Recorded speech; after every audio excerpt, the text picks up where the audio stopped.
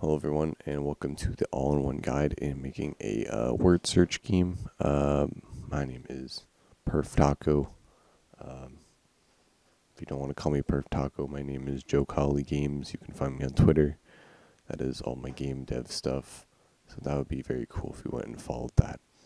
So basically this video, if you don't know what the hell a word search is, you're kind of stupid.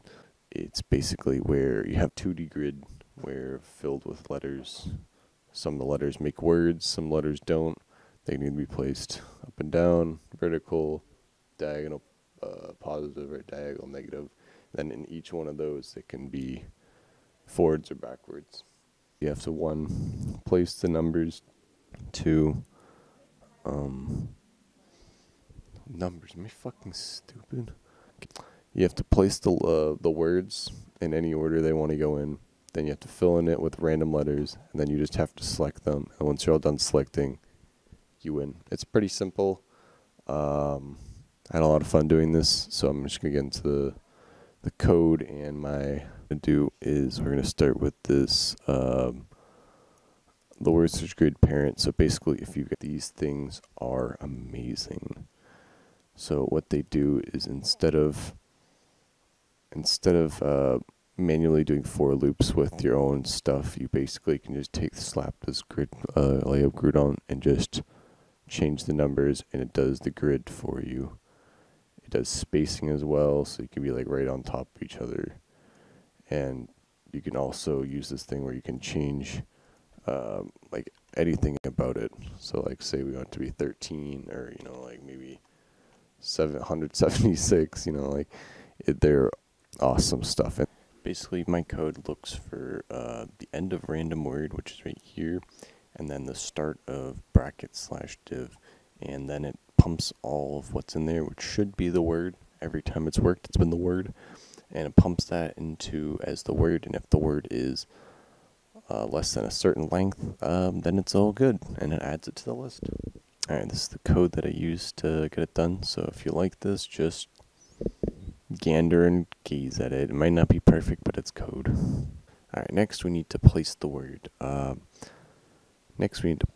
So what we do is we get a random X and a random Y value, and then we add together the word length, which for example is apple, and then we add the starting X plus the word length, which would be, in this case, if it was 0, it would be 5.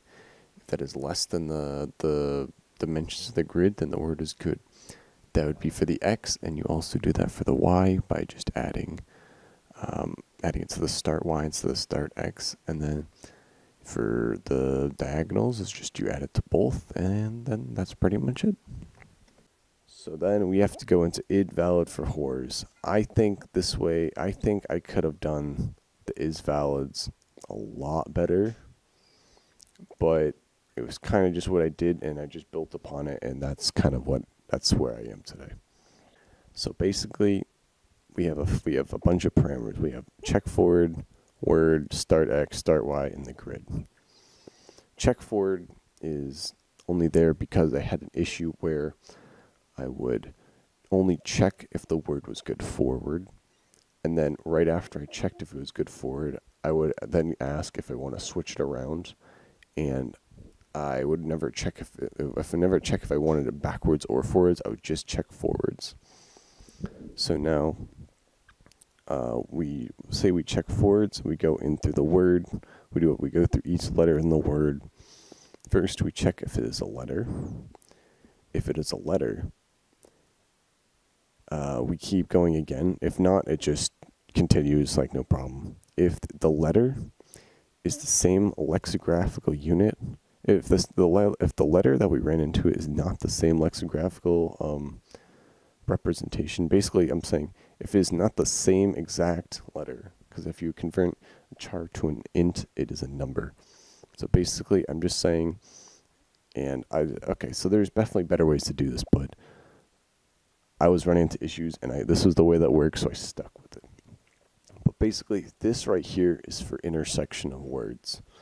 So I'm saying if it is not the same exact letter, then return false, and it's not a valid place. So basically, if you had apple and elephant. Like you'd go A-P-P-L-E. And then if you're trying to place elephant, you'd go E-L. Is this the same exact letter? Yes, it is. And then it would place the E where an E is supposed to be so that the apple and the elephant can intersect peacefully. So if you want to return a random letter, basically what you do is you search up your nearest ASCII chart and you look up the range of words that you want. And for Unity, random.range works as it includes the first one and it doesn't include the second one. The second value, which I mean is if you have 0 to 100 or 0 to 99, that's still 100 digits, but you do not get a 100 as an option. So basically, you make sure you want to do 1 plus that X range, and you'll get the range that you want. This is the words that... Slip goes. These are the words that are on the side. Basically, whatever words that you find, we place so that you can actually see what you need to find instead of just finding random words, because I feel like it was already hard enough because they're random words each time. So I thought this would just be a little helpful to see what you actually are looking for. Basically, if the mouse pointer enters and the manager allows you to select, and it is currently not selected itself, it will add it to the selected list, and it will add it to the selected string. And then it will set itself true, so I can't get it again. It is selecting, it's added to the list. Let me actually go over here so you can see it adds the list, and it adds the string. As you can see, it's just nonsense and junk. And then when I release, it clears it all. So when you hover over the mouse, it gets a little bigger and it scales up just so you kind of know where you are. That is achieved with, nope, there we go. That is achieved with event triggers. So basically, when the pointer enters, it will make it a little bigger, and when it exits, it will make it a little smaller. And yeah, that's pretty much it. Altogether, it looks something like this.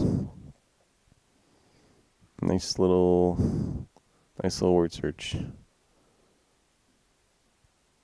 It was pretty fun. It was definitely challenging, especially getting the random words. But other than that, it was definitely a blast. So yeah, thank you for